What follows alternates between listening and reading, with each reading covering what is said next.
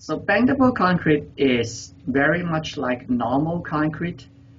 It looks and feels like normal concrete. It has all the good stuff, good properties of normal concrete, such as, for example, it's very formable into different shapes. It's not rusting like steel. It's very good in compression, and so on and so forth. All the good stuff that normal concrete carries are also in bendable concrete. What is different from normal concrete is that bendable concrete, as its name suggests, is that it's bendable, meaning that when you put a lot of load on it, instead of fracturing into pieces, it deforms and so very much like metallic material. So if I can demonstrate with a paper clip. Okay, so this is a paper clip. Let me bring that close to the camera.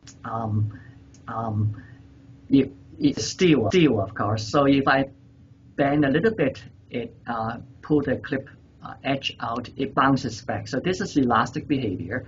But if I put a lot of load on it and it permanently deforms, it doesn't fracture, but it still carry load. It permanently deformed. Okay, so that's plastic yielding. Now, normal concrete cannot do that. If you bend it to this amount, fracture into two pieces. Bendable concrete can deform its shape, like this one here is bent to a little bit out of shape. It's no longer straight edged, but it doesn't fracture into pieces. It has both functions of self-sealing and self-recovery of mechanical properties. So if you load that material again, that structure again, it can carry as much load as before. And if I just spell out the ingredients, most of them are actually very similar to normal concrete ingredients, with the exception, as I mentioned, that there are well-designed fibers with designed fibers strength, designed fiber length, designed fiber surface, designed fiber diameter, and so on and so forth. And then there is a replacement of the coarse aggregates. So the size of the aggregates in there are relatively small, and the dimensions are also controlled by the micromechanics theory.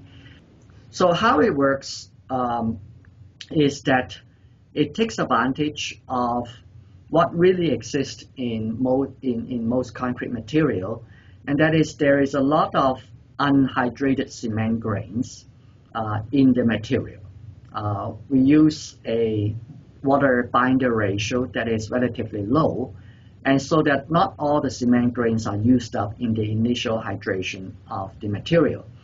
Now, when the microcracks form, it forms these new surfaces that exposes the unhydrated cement grains, and if there is water migrating through these cracks, then it reacts with these unhydrated cement grains, and then it forms a binder that binds the two crack faces together.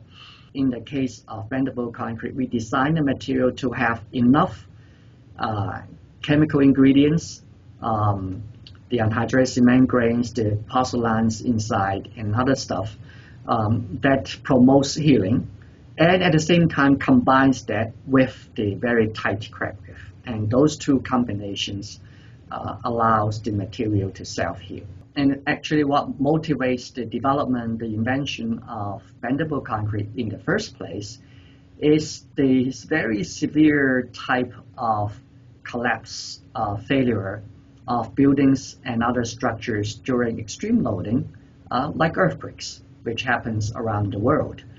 So in summary, there are two major advantages that come to my mind over normal concrete. Bendable concrete enhances service life, reduces maintenance cost, and also enhances safety of our infrastructures.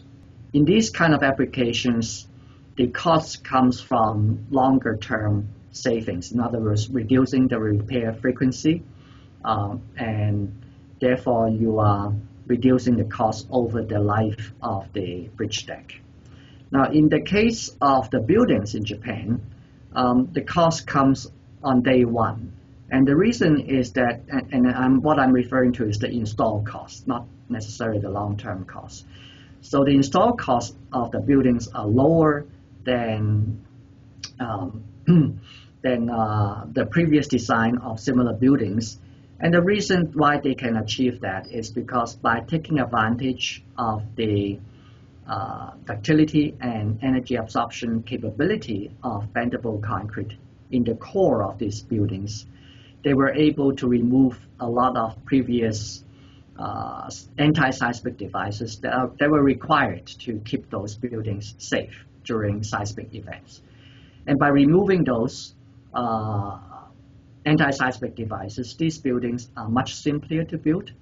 They cost less to build.